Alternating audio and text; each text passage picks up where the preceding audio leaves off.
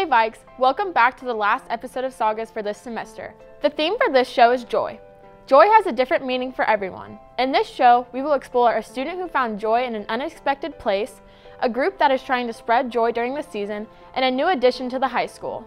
Christmas is the time of year where joy is seen in a variety of places. In our first story, a student at Seaman has recently found joy in a way that was quite unexpected from him: his love for his faith. Senior James Sadler was no great kid. In fact, he fell more along the lines of your typical troublemaking student. I was kind of a bully, I'll admit it. I wasn't very nice to people all the time, and ever since I've joined my faith and become closer to Christ and stuff, I've started to think about others more than myself and putting other people before me. So I would go out with my friends and I don't know, just do stuff that probably shouldn't have done, but I noticed how other people were always so positive and everything, and they were always so nice, even when you can tell when somebody really doesn't like somebody, but they would still try to be nice to people, and I saw that, and I've always wanted to be like that. I just never really was, and so I saw other people starting to act like that, and I wanted to be like that. I think it's pretty unusual for a teenager or kid in high school to join the church because they have all these things they need to do, and so adding another thing like church that takes up a lot of time, and we're doing a lot of church activities throughout the week and stuff. It seems like a hard transition, but I feel like he seems a lot happier, and all the things he does, I don't know, he just seems like he's doing it with more of I don't know, he has more passion for it. But he's found something to change him for the better: his faith. I know what's right and wrong now, and I know why I don't want to do those things, because it damages me, and all the commandments and everything that we have, they help us to better ourselves, and I understand that now more, and that's really what helps me become a better person. And then when he started being closer with Lawrence and the Budge family and just everyone in the church and started going, he's just changed so much for the better. And I've seen such a growth in him and his personality and him and just as a person in general. I think the biggest difference and change that I've seen in him is just he's just a little more full. He has more joy. He's more happy. He's more just emotionally there, and just because I think it just really boils down to him being happier and just finding something that he's really loved and fallen in love with. And he has chosen to share this joy with those he loves. He really just wanted to share that with other people, and so he immediately turned to his family, his father and his sister, and it's been awesome to see that and see them all grow together in their faith. Well, I think it's affected them a lot, and it's changed their lives completely. She's never been into really going to church or anything like that, and now that she sees me going to church, she wants to be a part of it, and she sees how it's made me happier, and she wants that too.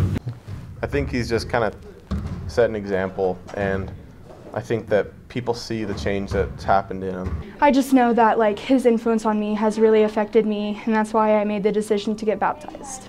Along with bringing his family together, he has found a lifelong home. I feel happier now doing the things that I do, and just I feel like I'm closer to God and to Christ now because of the things that I do.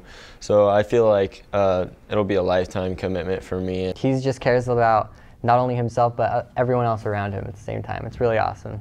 It really just helps you with whatever you're going through at that time in your life. And for James is right now. With his growing love for his faith, James hopes to lead a new life, bringing joy to not only himself, but others. Our next story involves the joy of giving. During Christmas time, groups and organizations normally buy gifts for families in need. This is called Adopt a Family. The local 4-H club has found a way this Christmas season to bring joy to families in need by a program called Adopt a Family. Adopt a Family is a program that was started by the Christmas Bureau that many local organizations like Topeka North Outreach and local churches have adopted just to help a few families out during Christmas time who can't afford to give Christmas to their children or really provide with what their kids would like during the Christmas season. All of the families that are on the Christmas Bureau financially need help at Christmas time, and so we know we are helping families that maybe couldn't provide a Christmas for their kids otherwise, and so our kids can then shop and give back to the community by just having a few gifts under the tree for those kids that maybe wouldn't have a Christmas otherwise. Community service is a common theme for many 4-H activities. So Indian Creek 4-H Club is a local 4-H club here in Topeka, and every year we adopt 1 or 2 families to help provide Christmas to kids who can't afford it. Our club has been participating with the Topeka North Outreach Christmas Bureau for almost 10 years now, and every year our kids set a budget and shop for families with a small list that they provide. It's a great community service project because all of our kids, they're different ages, so they can all participate in this community service project. We usually get together, and at our November meeting we set a budget. We then just set a shopping date, and members of our club then will go out to like Walmart and buy some gifts on a list that Topeka North Outreach gives us with a couple of family members to purchase gifts for, and then we bring them to Topeka North Outreach, and Topeka North Outreach will disperse them amongst the family members and deliver them for us so that everybody gets a gift for Christmas. Kids of all ages can get involved in 4-H. We do this because it's a great way for all the members in our club to give back, whether you're 18 or 6, it doesn't really matter how old you are. It just takes a little bit to get involved with everything that is about the Christmas season, just giving back to someone who's less fortunate than you. And with a club like ours, we're very big, so we can afford to help several families and family members. So if you can help, why not? It's a service. We're a service-based organization, so if we help kids out, we're serving our community and we're serving kids just like us who just don't get the same opportunities. Everyone enjoys shopping for families that are less fortunate than them. Because we use the Topeka North Outreach Christmas Bureau, we know that the families we're shopping for are going to be local and from our nearby communities. So a lot of the kids know that they're reaching somebody close by. The kids in our club have said that they really enjoy this project because it allows them to shop for someone else, think of someone else, and provide something for a family in need. They really enjoy shopping for the kids and the parents and knowing that what they're doing is making a difference.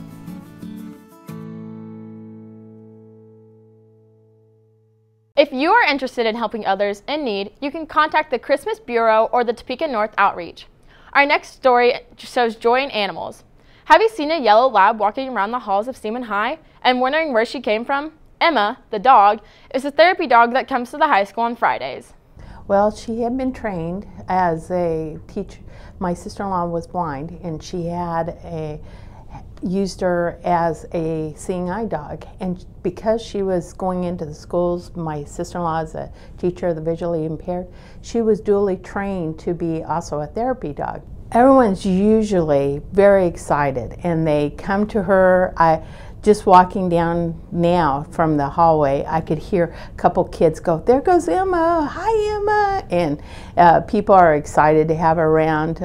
They constantly would like to pet her and touch her. And what's interesting that I found is that when she has a real good read on people, and when they're upset, she can sense it, even when we're not able to sense it. And she'll even go and put her head on their knee to kind of come, and they'll start stroking her. And what I found with kids and with adults also is that you'll watch their behavior, all of a sudden it starts to kind of relax, and she just sits there and is just part of their support for them. Well, I pet her, talk to her. I do get a ball. I've got a little bouncy ball, and I'll kind of throw it out down the hall, and she'll get it, and she won't bring it back to me. She brings it back in here to my office and then sits and waits on me. So I don't know where she learned that. She's a very intelligent dog. Pleasant Hill, she goes over there 4 days a week, and what they say is they see the staff happier and the students happier in the class. And in fact, we have kids that their routine is to take her for a walk or whatever, and it's an encouragement for them to come to school because they want to be able to work with them and provide services to her. So I've seen those positive things happen.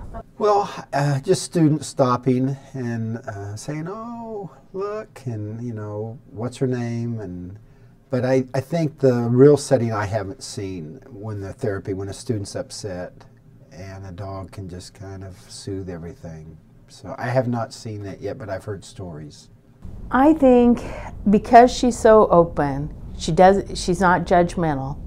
And a lot of times people think that that maybe they're different or that people don't accept them. And she doesn't, it doesn't make any difference to her what people look like, what they act like, whatever. They can be mean to her and she'll just come back the next time and thinks that they're her best friend. And so, you know, I think the joy is that she doesn't have any discrimination of anyone or anything. I think dogs, especially when she comes in, she kind of makes a right turn as she's coming down the hall and she wants to come in, and so I kind of make a big deal out of it. She comes over and tail's knocking everything off the walls, and I don't know, it's just friendly. I guess she's therapy for everybody, even me. Make sure to go check out Emma's Twitter page for updates of her daily adventures. Thanks for watching the 3rd episode of Sagas. From all of us here that produce Sagas, we hope you have a joyful holiday season. We will be back with another episode next semester.